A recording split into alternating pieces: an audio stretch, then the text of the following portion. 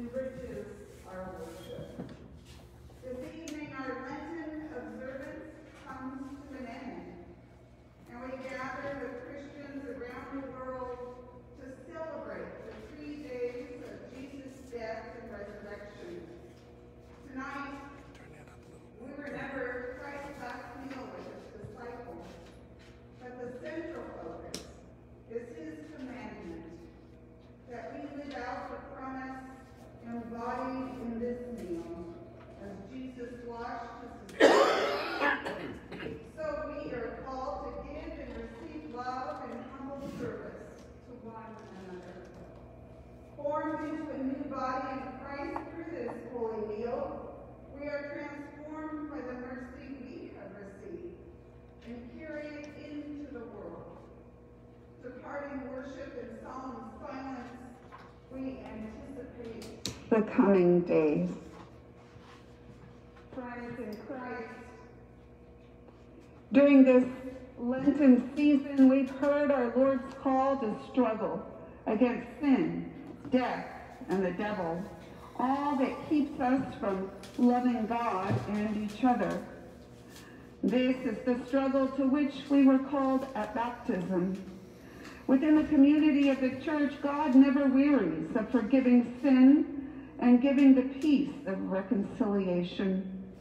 On this night, let us confess our sin against God and our neighbor and enter the celebration of the great 3 days, reconciled with God and with one another. I invite you all to stand as you're able.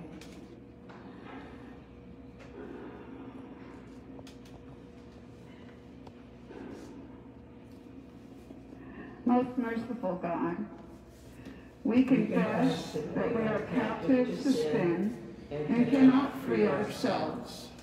We have sinned against you in thought, word, and deed, by what we have done and by what we have left undone. We have not loved you with our whole heart. We have not loved our neighbors as ourselves. For the sake of your Son, Jesus Christ, have mercy on us. Forgive us, renew us, and lead us so that we may delight in your will and walk in your ways, to the glory of your holy name. Amen. In the mercy of Almighty God, Jesus Christ was given to die for us. And for his sake, God forgives us all our sins. As a called and ordained minister of the Church of Christ and by his authority, I therefore declare to you the entire forgiveness of all your sins in the name of the Father and of the Son and of the Holy Spirit. Amen. Amen.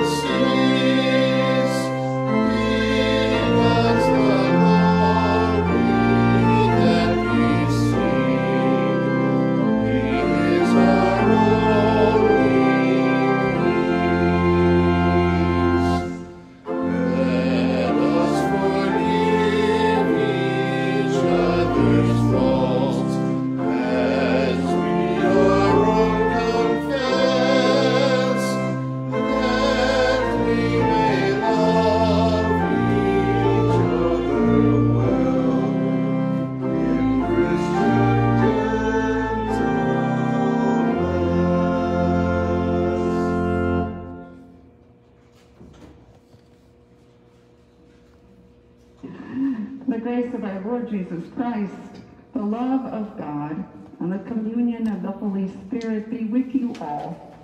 And also with you. Let us pray. Holy God, source of all love, on the night of his betrayal, Jesus gave us a new commandment, to love one another as he loves us. Write this commandment in our hearts and give us the will to serve others, as he was the servant of all. Your Son, Jesus Christ, our Savior and Lord, who lives and reigns with you and the Holy Spirit, one God, now and forever. Amen. You may be seated. A reading from Exodus. The Lord said to Moses and Aaron in the land of Egypt, "This month shall mark for you the beginning of months. It shall be the first month of the year for you. Tell the whole congregation of Israel that on the 10th of this month they are to take a lamb for each family, a lamb for each household. If a household is too small for a whole lamb, it shall join its closest neighbor in obtaining one. The lamb shall be divided in proportion to the number of people who eat of it. Your lamb shall be without blemish, a year-old male. You may take it from the sheep or from the goats. You shall keep it until the 14th day of this month. Then the whole assembled congregation of Israel shall slaughter it at twilight. They shall take some of the blood and put it on the 2 doorposts and the lintel of the houses in which they eat it. They shall eat the lamb that same night. They shall eat it roasted over the fire with unleavened bread and bitter herbs. Do not eat any of it raw or boiled in water, but roasted over the fire with its head, legs, and inner organs. You shall let none of it remain until the morning. Anything that remains until the morning you shall burn. This is how you shall eat it: your loins girded, your sandals on your feet, and your staff in your hand. And you shall eat it hurriedly. It is the Passover of the Lord. For I will pass through the land of Egypt that night, and I will strike down every firstborn in the land of Egypt, both human beings and animals. On all deities of Egypt I will execute judgments. I am the Lord. The blood shall be a sign for you on the houses where you live. When I see the blood, I will pass over you, and no plague shall destroy you when I strike the land of Egypt. This day shall be a day of remembrance for you. You shall celebrate it as a festival to the Lord. Throughout your generations you shall observe it as a perpetual ordinance." The word of the Lord. Thanks be to God. We will read a selection from Psalm 116 responsively. I love the Lord, who has heard my voice and listened to my supplication. For the Lord has given ear to me whenever I called. How shall I repay the Lord for all the good things God has done for me? I will lift the cup of salvation and call on the name of the Lord. I will fulfill my vows to the Lord in the presence of all God's people. Precious in your sight, O Lord, is the death of your servants. O Lord, truly I am your servant. I am your servant, the child of your handmaid. You have freed me from my bonds. I will offer you the sacrifice of thanksgiving and call upon the name of the Lord. I will fulfill my vows to the Lord in the presence of all God's people. In the courts of the Lord's house, in the midst of you, O Jerusalem. A reading from 1 Corinthians. For I received from the Lord what I also handed on to you, that the Lord Jesus, on the night when he was betrayed, took a loaf of bread, and when he had given thanks, he broke it and said, "This is my body that is for you. Do this in remembrance of me." In the same way he took the cup also after supper, saying, "This cup is the new covenant in my blood. Do this as often as you drink it in remembrance of me. For as often as you eat this bread and drink the cup, You proclaim the Lord's death until he comes. The word of the Lord. Thanks be to God.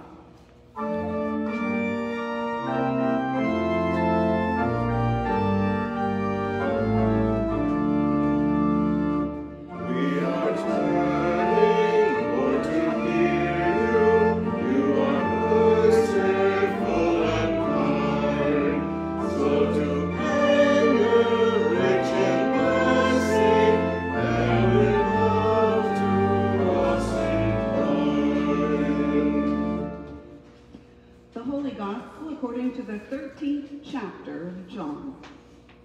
Glory to you, Lord. Now before the festival of the Passover, Jesus knew that his hour had come to depart from this world and go to the Father. Having loved his own who were in the world, he loved them to the end. The devil had already put it into the heart of Judas, son of Simon Iscariot, to betray him. And during supper, Jesus, knowing that the Father had given all things into his hands and that he had come from God and was going to God, got up from the table, took off his outer robe and tied a towel around himself.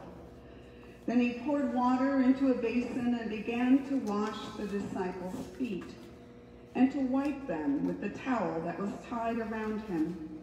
He came to Simon Peter, who said to him, "Lord, are you going to wash my feet?" Jesus answered, "You do not know now what I am doing, but later you will understand." Peter said to him, "You will never wash my feet." Jesus answered, "Unless I wash you, you have no share with me." Simon Peter said to him, "Lord, not only my feet, but also my hands and my head." Jesus said to him, "One who has bathed does not need to wash except for the feet, but is entirely clean. And you are clean, though not all of you." For he knew who was to betray him. For this reason he said, "Not all of you are clean." After he had washed their feet, had put on his robe, and returned to the table, he said to them, "Do you not know what I have done to you? You call me teacher and Lord, and you are right, for that is what I am. So if I, your Lord and teacher, have washed your feet, you also ought to wash one another's feet. For I have set you an example, that you should also do as I have done to you. Very truly, I tell you, servants are not greater than their master, nor are messengers greater than the one who sent them. If you know these things, you are blessed if you do them. Now the Son of Man has been glorified, and God has been glorified in him. If God has been glorified in him, God will also glorify him in himself, and will glorify him at once. Little children, I am with you only a little while longer. You will look for me, and as I said to the Judeans, now I say to you, where I am going, you cannot come. I give you a new commandment, that you love one another just as I have loved you. You should also love one another. By this, everyone will know that you are my disciples, if you have love for one another. This is the gospel of the Lord. Praise to you, O Christ. Maundy Thursday. It's such a strange name for a holy day. The word Maundy, M-A-U-N-D-Y, comes from the word mandate or command. In this case, it's Jesus' command that we love one another. Just as I love you, you should also love one another. He tells disciples this after he's given them a real example of what loving and caring for one another really looks like. It's his Last Supper, and they've just finished the meal, and now yet in another example of love, Jesus kneels before them and silently washes their feet. It is for this purpose that Jesus came to dwell among us, because God loved the world.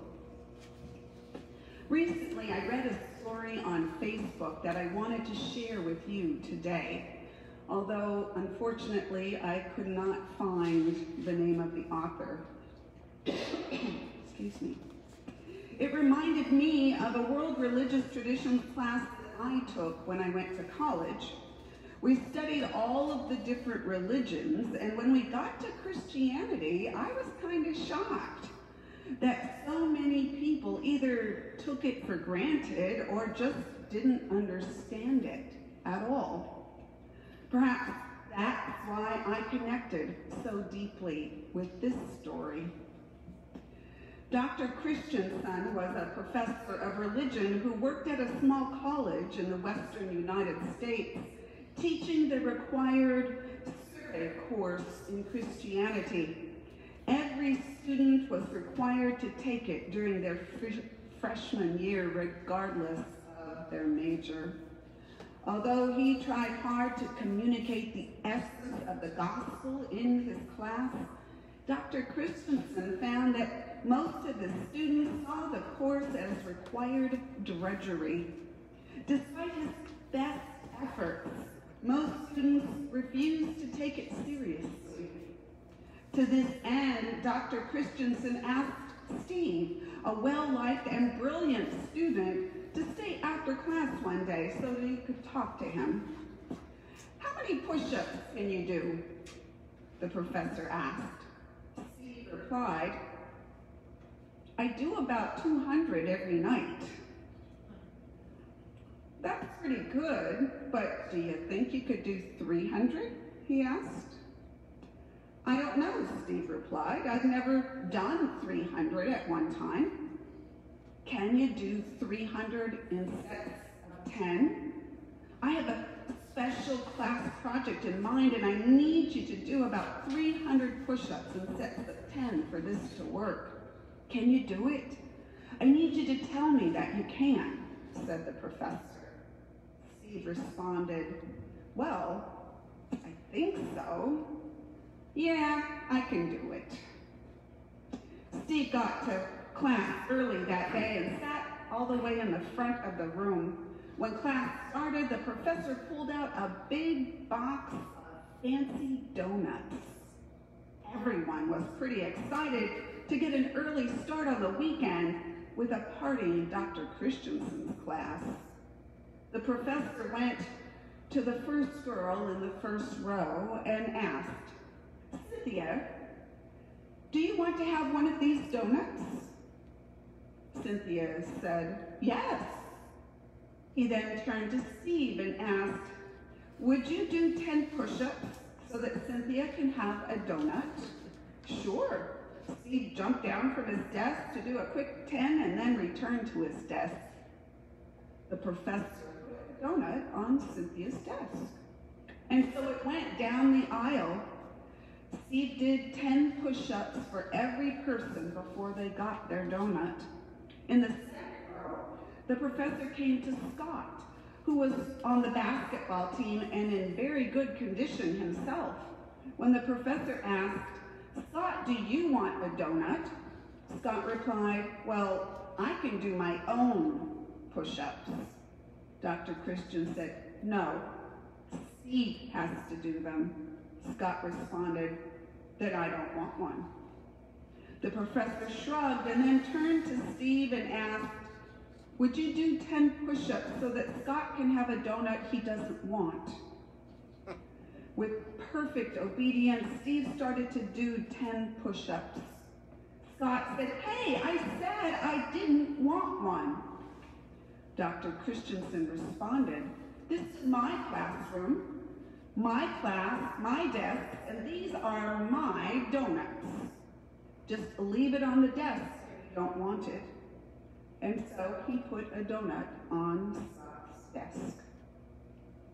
By this time, Steve had begun to slowly down a little bit. He just stayed on the floor between the sets because it took too much effort to be getting up and down. You could start to see a little bit of perspiration coming around his brow. As the professor started down the third row, the students were beginning to get a little angry. Dr. Christensen asked Jenny, "Do you want a donut?" Sternly, Jenny said, "No." Then Dr. Christensen asked Steve, "Would you do 10 more push-ups so that Jenny can have a donut that she doesn't want?" Steve did 10 and Jenny got a donut.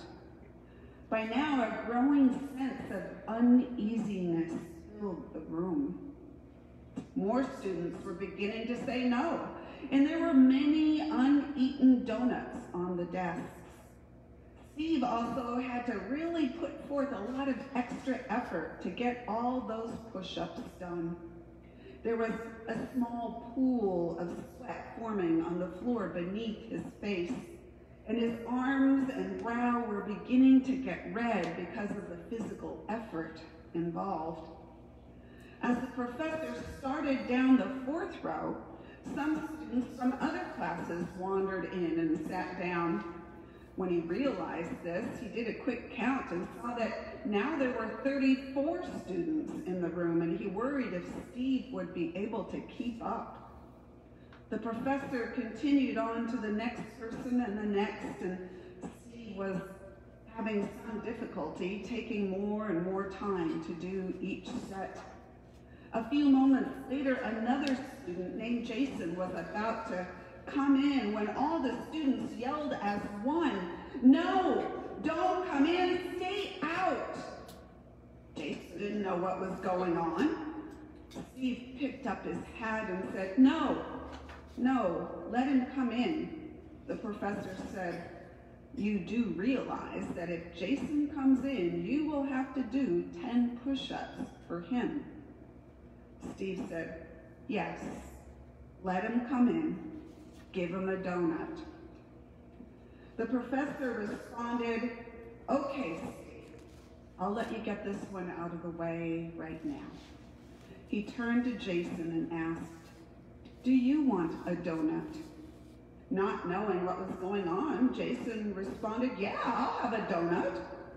Then the professor turned to Steve. "Will you do 10 push-ups so that Jason can have a donut?" Steve did 10 push-ups very slowly and with great effort. Jason, bewildered, was handed a donut, and then he sat down. Steve's arms were now shaking with each push-up as he struggled to lift himself up against the forces of gravity.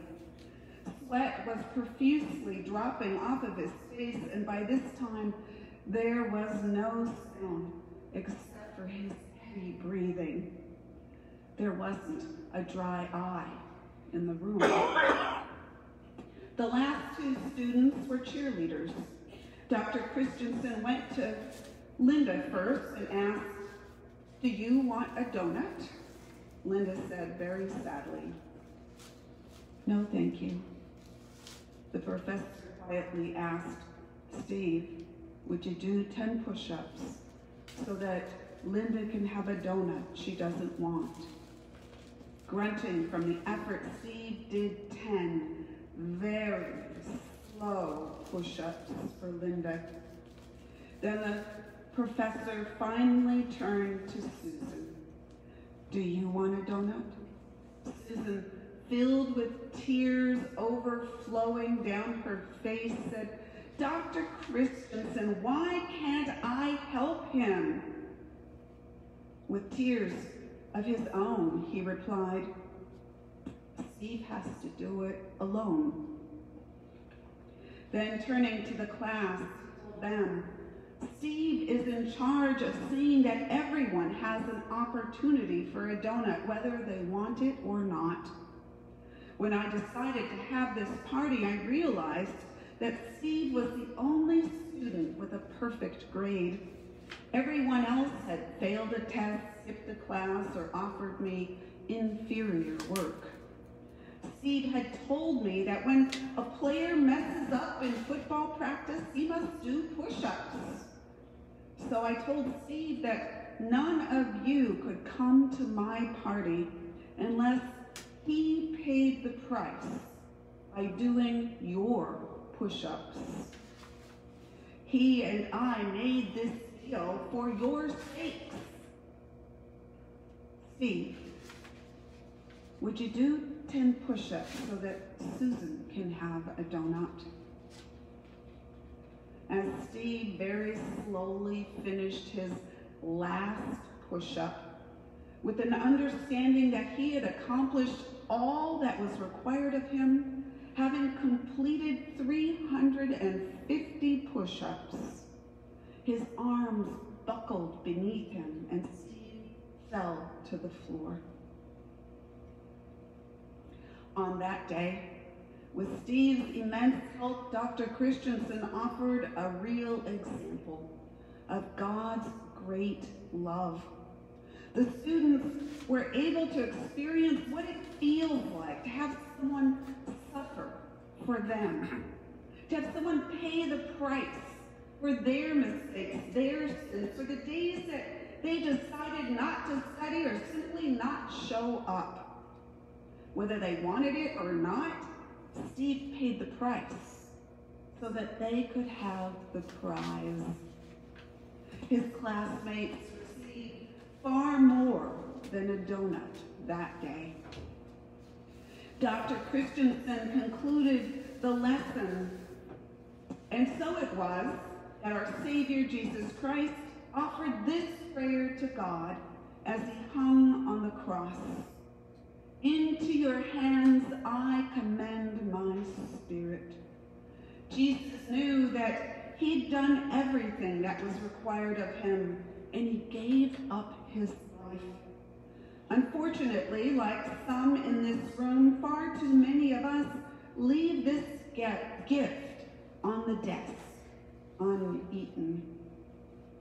God's great love shown to us in Jesus is given for us all, for those who live faithfully and those who betray him, for those who understand what it means to be Christian and those who get it all wrong, for those who attend church regularly in person or online, and those who haven't been to church in a long, long time, for those who love and care for their neighbors, and those who choose to ignore them.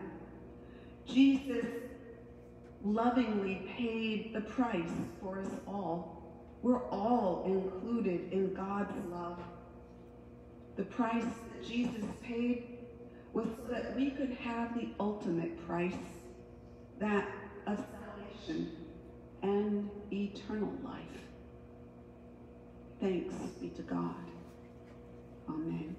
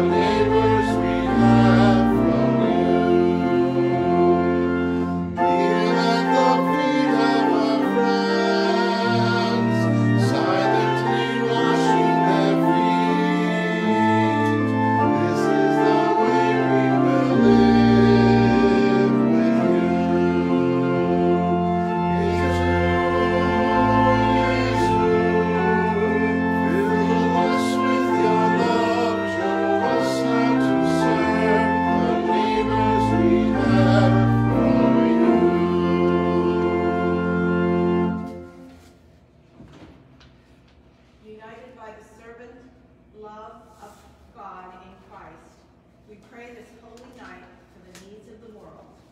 After the words, "Hear us, O God," you may respond, "Your mercy is great." You call your people to hand on what we receive from you. Form all the baptized into teachers of faith. From one generation to the next, give your favor for your promises in the sacraments and joy in receiving and sharing your word. Hear us, O God.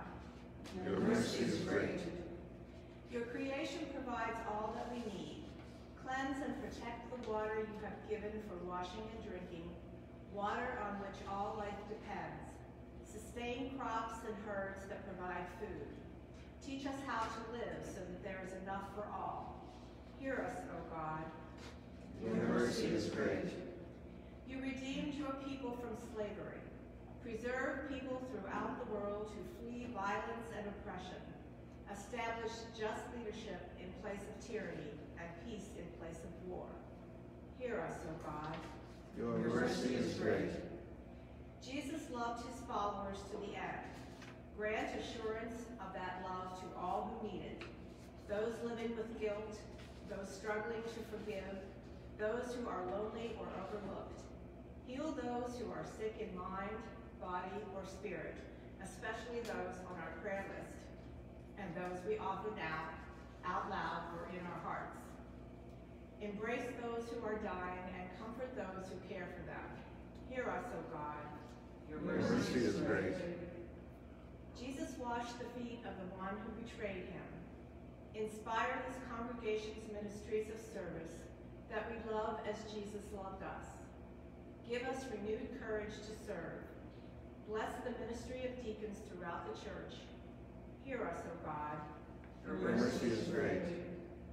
Your glory shone in the suffering, death, and resurrection of Jesus. We thank you for generations of the faithful who have proclaimed our Lord's death. Unite us with them in hope until he comes again. Hear us, O God. Your mercy is great. Hear these and all our prayers, O God, in the name of the one who loves us to the end, Jesus Christ, our Redeemer. Amen. The peace of Christ be with you always. And also with you. We're still not quite able to shake hands or hug just yet, but we can offer the peace of Christ to those around us with a nod of a head or a hand over our heart.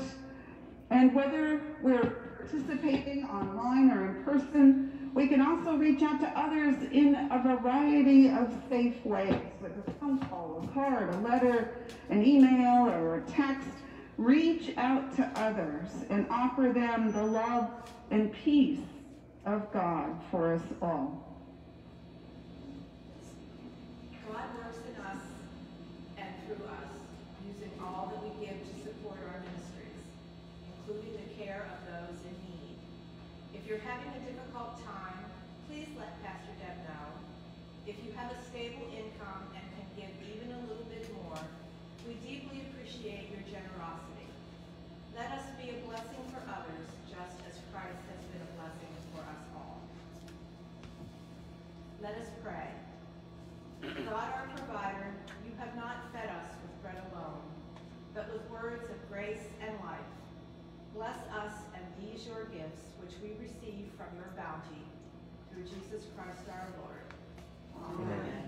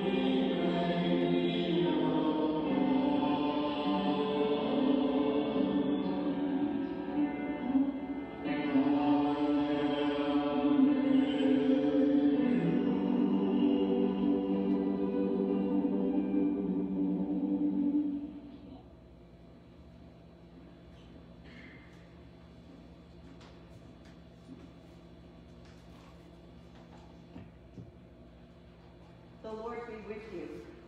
Also with you. Lift up your hearts. We lift them to the Lord. Let us give thanks to the Lord our God. It is right to give our thanks and praise.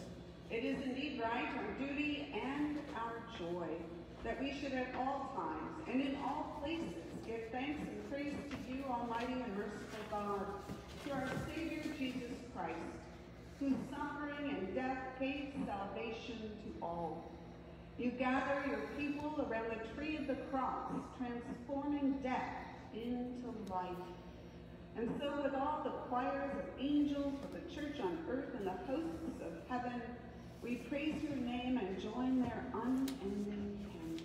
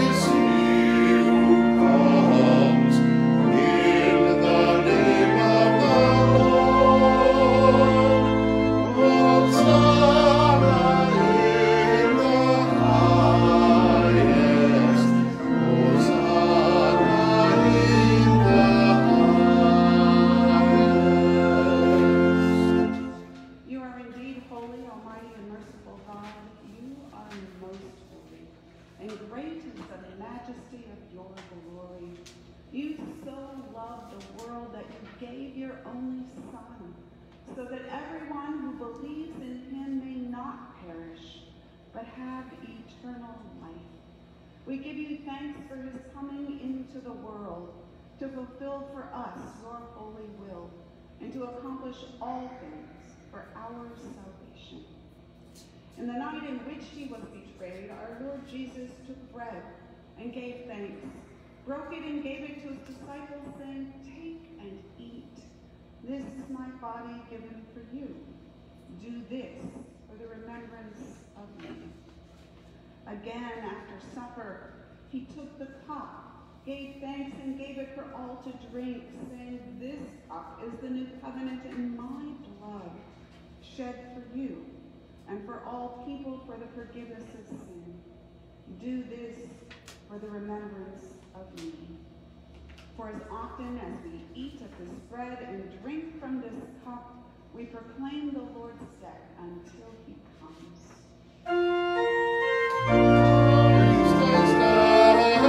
Christ is risen. Christ will come again.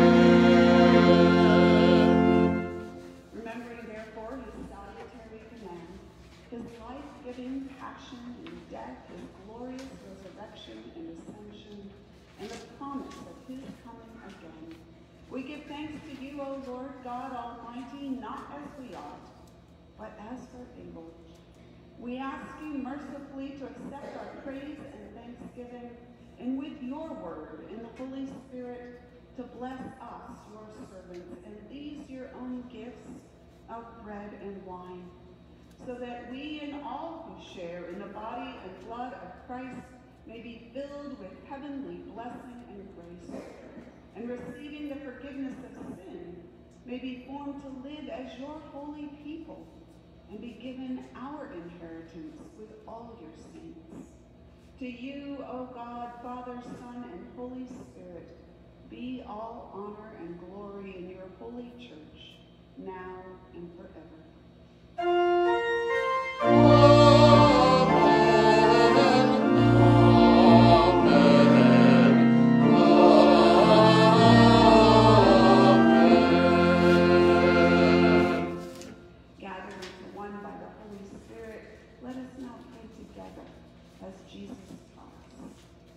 Our Father, who art in heaven, hallowed be thy name.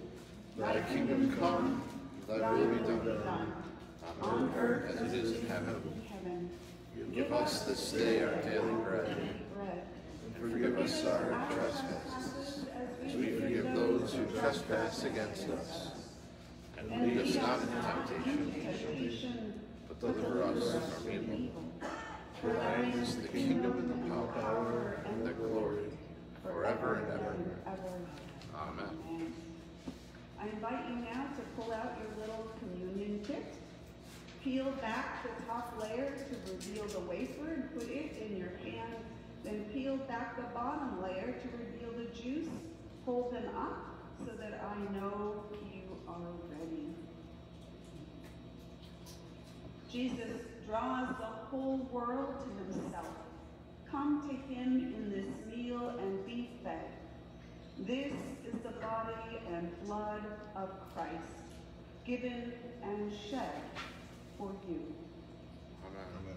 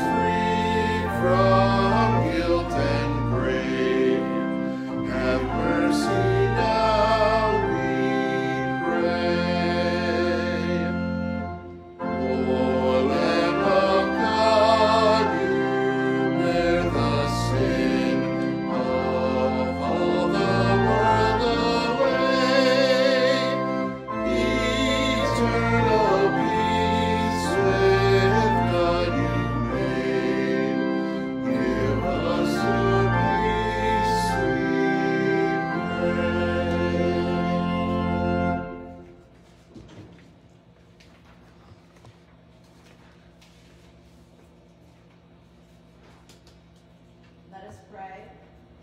Lord Jesus, in a wonderful sacrament, you strengthen us with the saving power of your suffering, death, and resurrection. May this sacrament of your body and blood so work in us that the fruits of your redemption will show forth in the way we live. For you live and reign with the Father and the Holy Spirit, one God, now and forever. Amen. Our service concludes with the stripping of the altar as the assembly sits or participates in removing the sacramental elements and vessels, linens, paraments, banners, and books from the worship space. Psalm 22 is read. All will depart this evening in silence.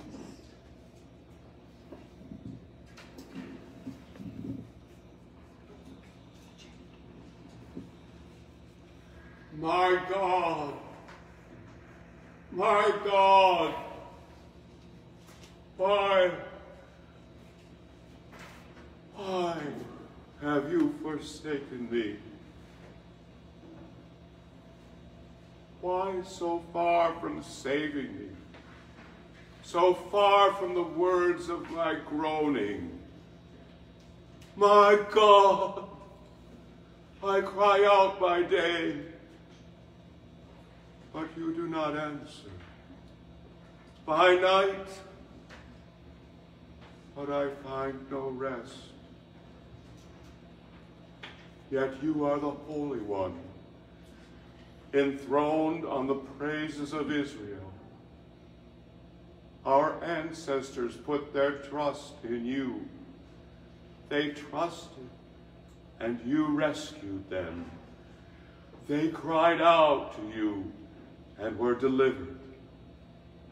They trusted in you and were not put to shame. But as for me, I am a worm and not human, scorned by all and despised by the people. All who see me laugh me to scorn. They curl their lips, they shake their heads. Trust in the Lord. Let the Lord deliver. Let God rescue him, if God so delights in him. Yet, you are the one who drew me forth from the womb and kept me safe on my mother's breast. I have been entrusted to you ever since I was born. You were my God when I was still in my mother's womb. Be not far from me, for trouble is near, and there is no one to help. Many young bulls encircle me. Strong bulls of Bashan surround me. They open wide their jaws at me like a slashing and roaring lion. I am poured out like water. All my bones are out of joint. My heart within my breast is melting wax. My strength is dried up like a potsherd. My tongue sticks to the roof of my mouth, and you have laid me in the dust of death. Packs of dogs close me in. A band of evildoers encircles round me. They pierce my hands and my feet. I can count my bones while they stare at me and gloat. They divide my garments amongst them. For my clothing, they cast lots. But you, O Lord, be not far away. O my help, hasten to my aid. Deliver me from the sword, my life from the power of the dog. Save me from the lion's mouth, from the horns of wild bulls. You have rescued me. I will declare your name to my people. In the midst of the assembly, I will praise you. You who fear the Lord, give praise. All you of Jacob's line, give glory. Stand in awe of the Lord, all you offspring of Israel. For the Lord does not despise nor abhor the poor in their poverty. Neither is the Lord's face hidden from them. But when they cry out, the Lord hears them. From you comes my praise in the great assembly. I will perform my vows in the sight of those who fear the Lord. The poor shall eat and be satisfied. Let those who seek the Lord give praise. May your hearts live forever. All the ends of the earth shall remember and turn to the Lord. All the families of nations shall bow down before God. For dominion belongs to the Lord, who rules over the nations. Indeed, all who sleep in the earth shall bow down in worship. All who go down to the dust, though they be dead, shall kneel before the Lord, Their descendants shall serve the Lord, whom they shall proclaim to generations to come. They shall proclaim God's deliverance to a people yet unborn, saying to them, the Lord has acted.